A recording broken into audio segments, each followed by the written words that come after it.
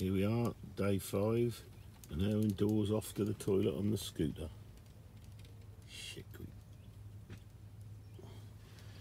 Just finishing day 4's video there. Hopefully it won't crash, as it sometimes does. There's a little Mini 3 Pro and our shelter.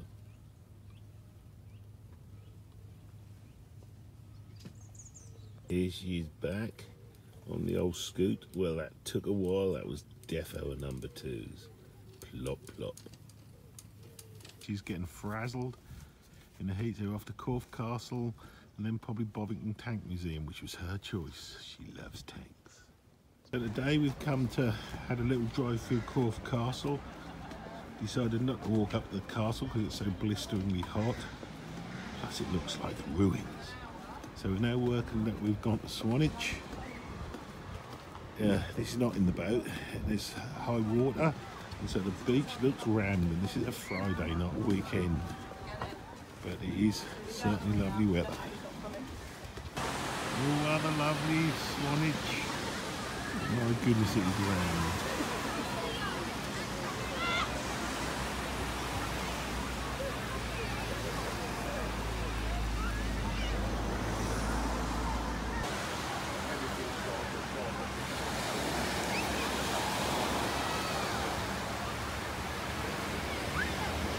No stink.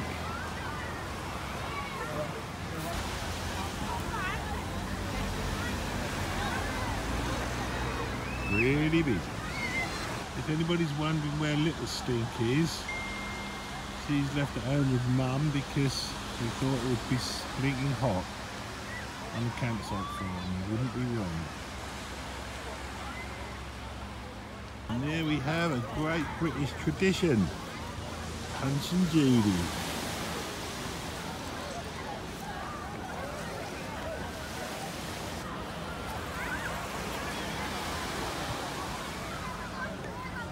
There we have the evil monster of Swanage.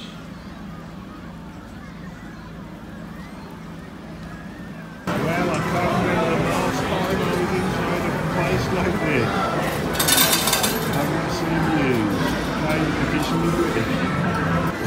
Money is hanging just a temperature. Today we're in a fish and chip shop in forgotten where we are, Swanage, and we're having hoagie, a pleasant alternative to cod to help the sustainability of the species. Now that is what we call a round perch.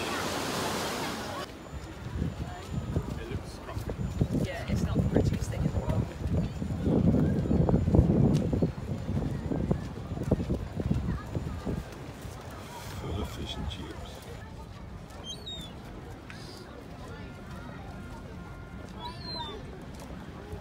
Don't fall in the water. A little bit of a flying Swanage. But it's obviously some sort of outside theatre.